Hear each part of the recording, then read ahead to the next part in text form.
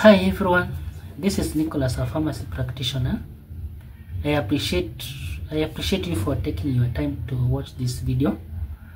Please hang around as we dissect deeper on how alcohol affects blood pressure, commonly known as hypertension. Okay,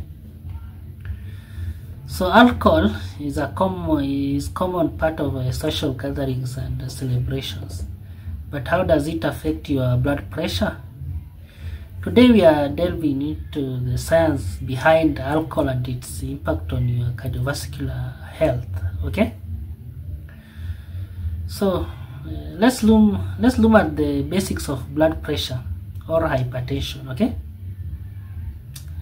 so blood pressure is the force extended by circulating blood against the walls of your arteries. So it's measured in two numbers: systolic, the pressure during heartbeat, and the diastolic, which is the pressure when the heart rests between the beats. The ideal range is typically below 120 and 80 mmHg. Okay, so what is alcohol's immediate effects on blood pressure? After drinking alcohol, your blood pressure may rise temporarily. This is because alcohol stimulates the sympathetic nervous system, okay, which may cause heart to beat faster and your blood vessels to constrict, meaning shrink.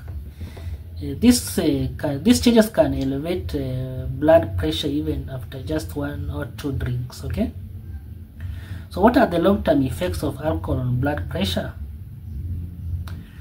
Chronic alcohol consumption can lead to sustained high blood pressure, also known as hypertension. High blood pressure is also known as hypertension. Over time, alcohol's effect on the kidneys and hormonal balances disrupts the regulation of blood pressure, thus increasing the risk of cardiovascular diseases such as heart attacks and strokes. Okay,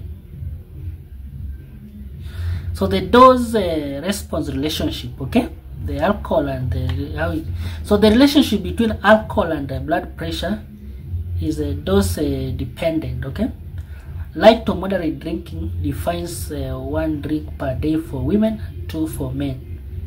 So it may not significantly raise blood pressure in healthy individuals. Okay, however, heavy or binge drinking has a direct and harmful impact, significantly raising your risks of hypertension. Okay,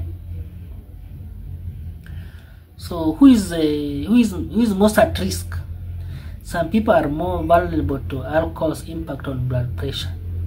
So these individuals, okay, these individuals with the pre-existing hypertension, older adults, and those with the family history of cardiovascular diseases are the most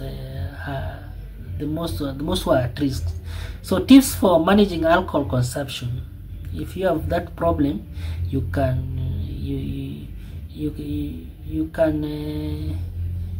do the following. You can maybe use the following tips to manage. Okay, so just limit alcohol intake to recommended guidelines. Okay, also stay hydrated by drinking water alongside alcohol beverages if you must, but it's good to avoid alcohol.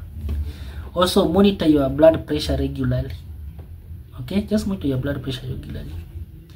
Another thing is to seek professional advice if you are struggling to cut down alcohol.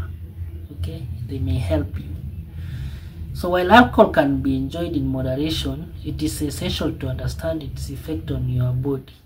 So take control of your health and remember your heart and blood pressure will appreciate you. Okay, so if you found this video helpful, don't forget to like, share, and subscribe for more insightful content about health and wellness. So see you next in my next video. Okay, as always, continue being that incredible person as you are. Thank you, and bye bye.